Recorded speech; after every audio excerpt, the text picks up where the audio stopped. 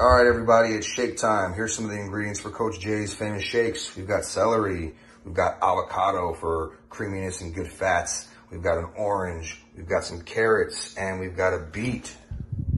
Beets by Jay, actually.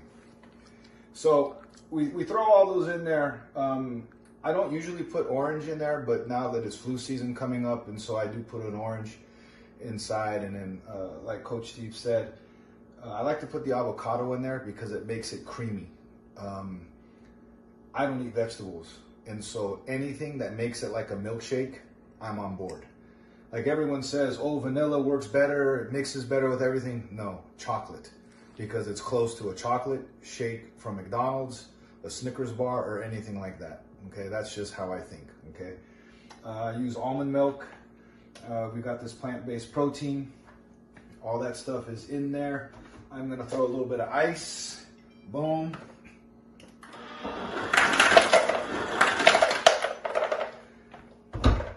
Gotta get my top, but you don't need to follow me for that.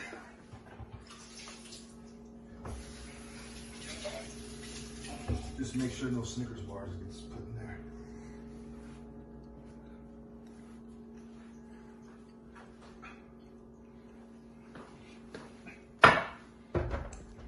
And from here,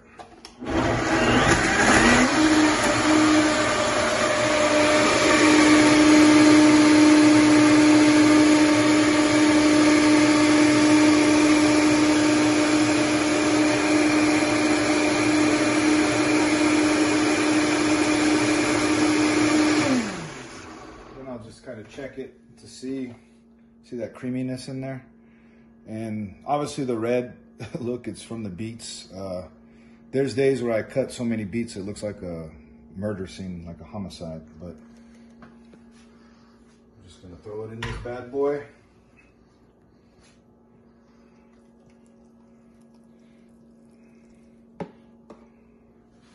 Looks horrible, but tastes great. You guys take care.